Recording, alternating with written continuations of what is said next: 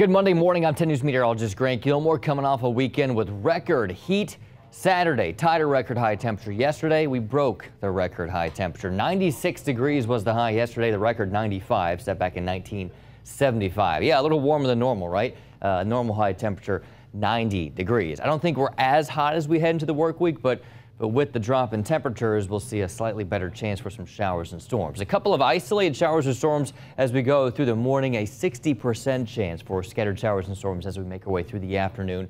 Most of the rain pushes inland, but still a 30 to 40% chance for some rain as we go into the evening hours, and then a lot of that rain will begin to dissipate pretty quickly after sunset. We'll start off with a coastal shower possible as we go through the morning hours, and then once the heat of the day begins to build, that's when we'll begin to see those scattered showers and storms beginning to push inland after around 3 to 4 o'clock. Most of the rain heads east. A couple of isolated showers possible through the early evening hours, and then the rain dissipates but also slowly drifts back toward the coast as we head through the overnight hours into tomorrow morning. A couple of isolated showers possible to start the day, and then we'll find scattered showers and storms once again moving from west to east as we head through the second half of our Tuesday afternoon.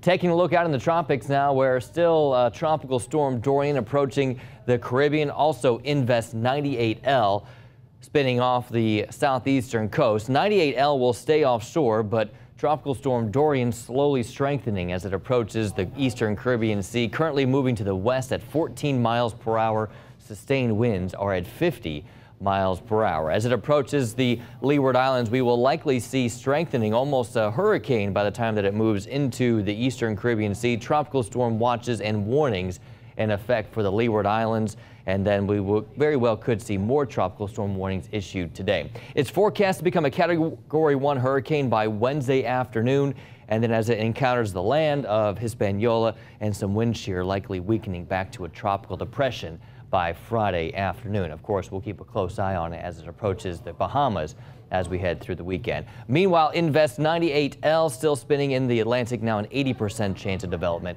over the next few days. 7-day forecast keeps temperatures in the low 90s for now, with a 40% chance of rain for Tuesday and Wednesday. Then we'll see a building chance of rain through Friday and Saturday as moisture of what looks to be the remnants of Tropical Storm Dorian approaches Florida. That'll give us a good chance of rain as we go into the weekend.